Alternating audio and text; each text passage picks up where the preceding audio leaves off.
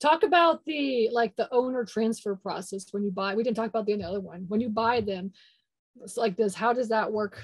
What did you do and how did you transfer everything? So he had a different name. It was ADG Climate Control Storage. So I had to take over the Google My Business account. I had to put in lifetime. So the good part about that is the reviews from 2 years ago, I still had the 5-star reviews. I didn't have to start over there. I put in a call center like I did with Lost Facility. I He didn't have easy storage solutions, so I had to, basically build the entire. I had to add in the unit mixes. I had to do all of that myself. The website, I told ESS just make it like my Lufkin facility. So they did that. I implemented the call center like I have there. Um, and yeah, that was kind of it. I added this line here, because I don't have admin or move-in fees or anything like that. And yeah, that was part of my process, all of that. Okay. Oh, so do you have no security deposit, no admin fees? Yeah, I don't charge. I know some facilities have like a $29 admin fee or something to collect additional revenue and move in. I just wanted to be upfront with my tenants and say, hey, you're just responsible for rent, nothing more, nothing less. There's no sales tax, there's none of that in Texas.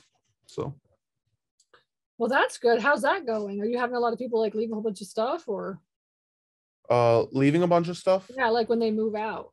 When they move out, no. I mean, every tenant keeps it pretty clean, I would say, in the move Mhm. out process. And I have my boots on the ground going and inspect it.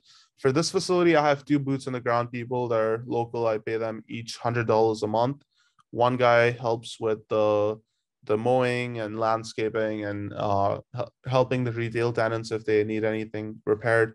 He's more of a hands-on kind of guy. The other person just manages the self-storage and helps with overlocking and cleaning out vacant units. And so they both have different roles and they're both friends. And How did you find them? I just kept them. The previous owner was using Oh, them. So just kept both of them on. okay, and they're working out good. Yeah, yeah, that's good. Somebody's asking, are your retail spaces triple in leases? No, it is not triple net because in triple net, this is my understanding that they would be paying the insurance and property taxes. As the landlord, I'm still responsible for that. But what they are paying for, what I'm providing the they're paying their own electric bill, so it's a gross lease. And I'm responsible for the property taxes and insurance and the HVAC. Um, This is like, so basically this is the list of the expenses of yes, what it's going to cost. This is it, right? So this there's is not what a it lot of costs per on expenses. this. So this is let's see what this adds up to.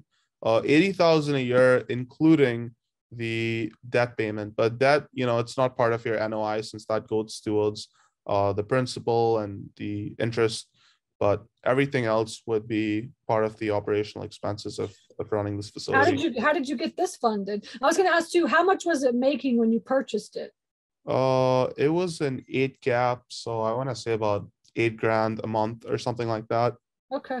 when I bought it, and now it was a little bit over 10 grand a month, but I had to evict the donut shop because he wasn't paying rent for the last 3-4 months, and so now it's down to 9,200 a month, but we're running that space out for 800 a month. We have some people interested, so it'll bump up the income to a little bit over 10 grand, and then if we lease up the vacant units, that should hopefully get it higher, as well as adding in those 38 units at the back. So I'm hoping it'll be worth, it should generate about 12 grand a month after everything is said and done.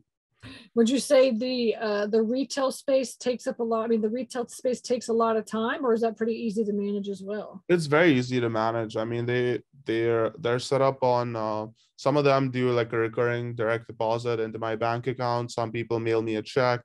Some people were doing PayPal, Zelle. So I'm getting money from all different ways. But no, it's pretty easy to manage. The tenants take very good care of the space. As I said, they've been there average 20 years. So